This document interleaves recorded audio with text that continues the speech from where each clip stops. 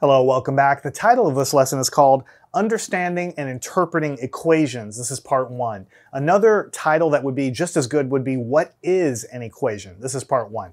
So here in this batch of lessons, the big picture is we're going to be doing a lot of multiplication problems, building your multiplication skills. So we'll be doing multiplying 2 digits times 1 digit, and 2 digits times 3 digits, and so on, learning how to multiply larger and larger numbers.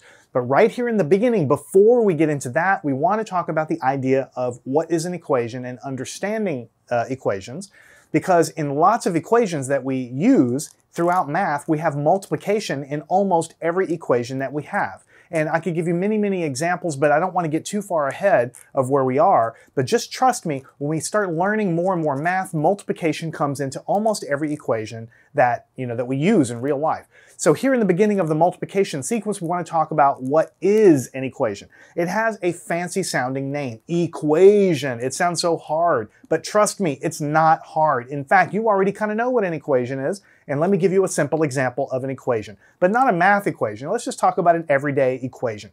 My name is Jason. Jason is some sounds that come out of my mouth and they go to you and they go in your ears and you hear it as Jason, right? Jason means me, right? This thing here is a marker. It has a word. We call it a label. It's called marker. When I say marker, you know in your mind that it means this thing. All right, so that's kind of like an equation. When I tell you Jason goes to the store, you don't need to see me go to the store. You know that Jason means me, right? You know that marker means this. You know that paper means this. And so when we have, I guess what I'm trying to do is draw the parallel that equations are things that have equal signs in them. Think about the word equation. It means something that has an equal sign. Equal sign, equation. It means that something is equal. So the word Jason equals me, but you know that I'm not actually equal to the word. You just know that the word is like a placeholder. It's like a box, and you can put the description of me inside the box that we call Jason. So every time we say Jason, you know it talks about me. So equations in math are the same way. We have labels, and the labels are just equal to something, and then we can calculate what that thing is equal to, and then we can say that the label is equal to the answer, right? So I think it's going to be a lot easier if we can just talk about a real example. So let's talk about our first example. It says Carter opened 4 bags of gummy worms and put them all into a bowl. If there were 5 gummy worms in each bag, how many gummy worms are there in the bowl? So Carter here has 4 bags. Bag number 1, bag number 2, bag number 3, bag number 4. Every one of those bags has 5 gummy worms. So you have 5 here, 5 in this bag, 5 in this bag, 5 in this bag. We can add them all up, but we know that when we have groups like that and so many things in each group, it's the same as multiplication. And we've already done multiplication problems like that. So what's the difference here? Here is because we want to form our first equation. Now the thing you need to know about equations is the answer can be any letter of the alphabet. Usually we don't use words to represent things in equations. We just use letters. So you can use X, or you can use Y, or you can use Z, you can use W or K or Q or L or M. I mean, you can use anything. You can even use Greek letters in equations. I mean, we have all kinds of things we can use in equations.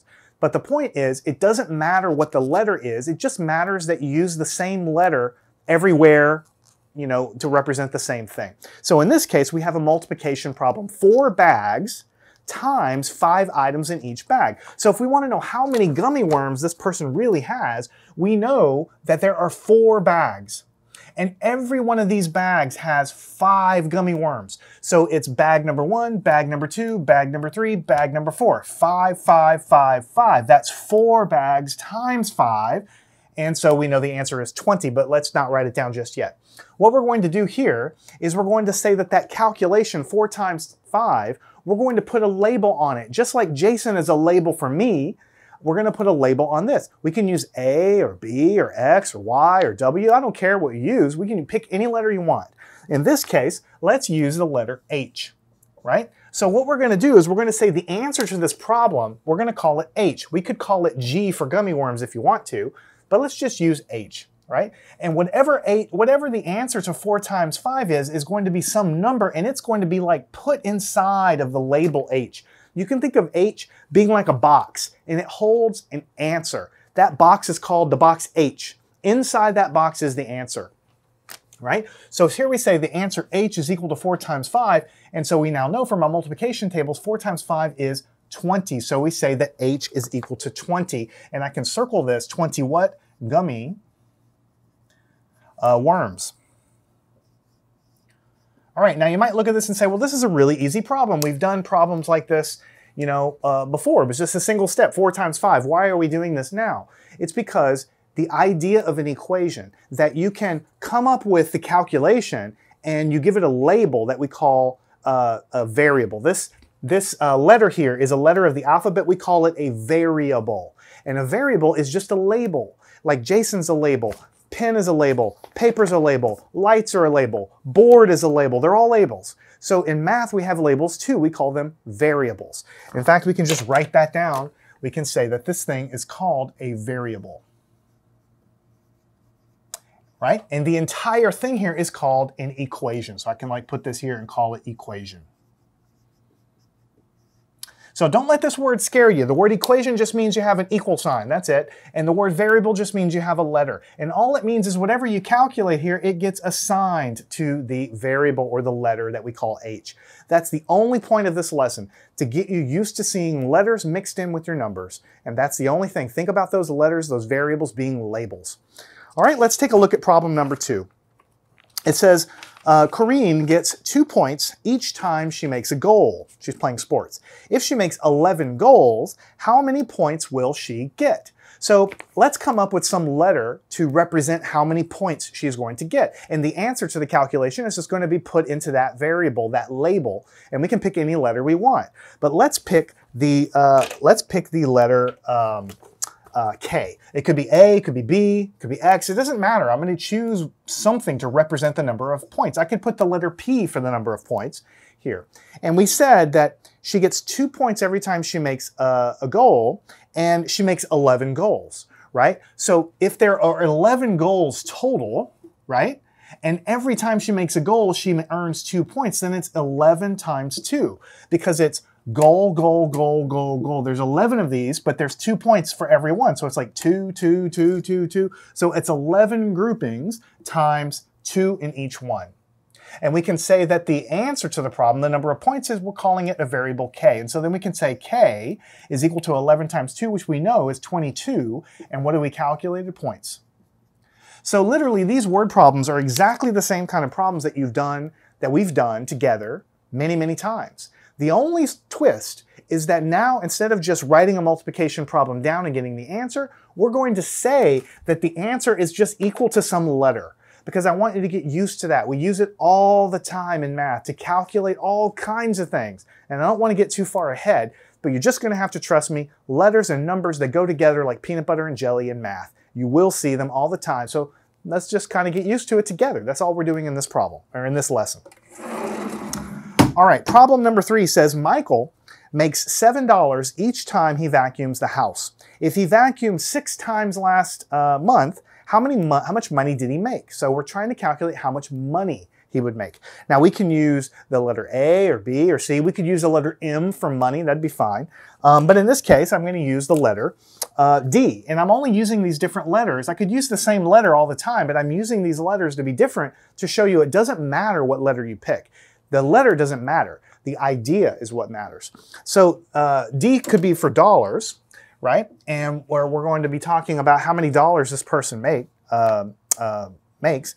It says he makes $7 every time he vacuums the house, and he vacuums 6 times. So $7 every time, but he does it 6 times. So 7 times 6 is what you're trying to do, because you have like 6 groupings of 7 times each time. So it's like he vacuums 6 times.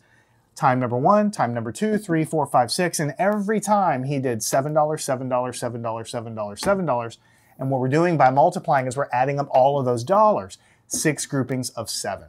And you know that 7 times 6 is 42, so the D is equal to $42. All right, D is equal to $42.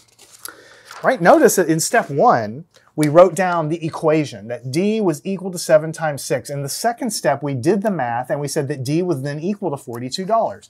In the first step, we wrote down the equation. K was 11 times 2. In the second step, we wrote down the right-hand side was 22 so that K was 22. So as you do your math and you go down the page, the letters stay in the same place and they represent what's on the other side of the equal sign, and you can go ahead and do the multiplication on the other side to get down to the answer. All right, problem number 4, it says, Styla ran 8 laps around the track for every 9 days. How many laps did she run? Let me repeat that. Styla ran 8 laps around the track every day for 9 days. Every day for 9 days. How many laps did she run? Now we can use any letter that we want, X, Y, A, B, whatever, it doesn't matter, but let's use the variable Y. So we're going to say that Y is going to represent how many times she ran around this track. It says that we ran 8 laps every day for 9 days. So it has to be, we have 9 days, right? And then we're going to multiply that times 8. Or you can think of it as 8 times 9. It's exactly the same answer. 9 days times 8 laps every one of those days. So day number 1, day number 2, 3, 4, 5, 6, 7, 8, 9. There's 9 days. Every day I did 8, right? So I have 8 laps in the first day, 8 laps in the second day, 8 laps in the third day. So 9 times 8, 9 groupings, each having 8. 9 times 8 is 72. So we say that Y is 72. And what have we calculated? 72 laps. Because on day 1 she did 8, and day 2 she did 8, and day 3 she did 8. 9 times 8 means she did 72 laps altogether. All right, here's our last problem, problem number 5. It says there are 3 teams in gym class. If each team has 6 members, how many people are in gym class in all? So we're trying to find out how many people. Again, we can use A or B or W or X. It doesn't matter. We're going to use, in this case, we're going to use the variable, the letter W. We're going to represent, that's going to represent how many people we have. It says there's 3 teams and each team has 6 members. 3 teams, and every one of those teams has 6 members. So it's 3 groupings, 6 and 6 and 6. 3 groupings times 6 in each group is what? 18, right? 18. And we say W then is equal to 18, and we're trying to say 18 people. All right, so W is representing how many people are in the class, and the answer is 18. So in this lesson, we have basically are solving problems that are very simple. They're simple multiplication problems, but that's not the point of the lesson. The point of the lesson is to understand what an equation is, that you can have a letter and a number in the same mathematical thing that we called an equation. An equation is any kind of math object that has an equal sign. That's why it's called an equation. Equals, equation. So they have to be equal. And we also talked about the idea that these letters that we have, we're using them as kind of like labels, like names. So we can use any letter we want. It's just a placeholder. It's just a name. So here in the beginning, we didn't know what W was equal to, but we knew that whatever it was, it had to be 3 times 6. In the second step, we actually found out what 3 times 6 was, and so now we know that W is equal to 18. So you see, here we know that W is equal to 3 times 6, but that's exactly the same thing as saying that W is equal to 18. Here we're saying that K is 11 times 2. The variable K is equal to 11 times 2, but that's the same thing as saying K is equal to 22, because the left and the right sign are equal. If they're equal, then these steps represent the same thing for W, and the right-hand sides are equal because we know that 3 times 6 is 18. So all I'm trying to get you to do is get comfortable with the idea of seeing letters and numbers together. We call that an equation, and this lesson was on understanding and interpreting what an equation actually is. So I'd like you to go through these again, make sure you understand what I'm getting at. Try to understand these letters, these variables, as just being placeholders. They're labels. That's all they are, labels for our answer. And then follow me on to part 2. We'll get a little bit more practice with the concept of what is an equation.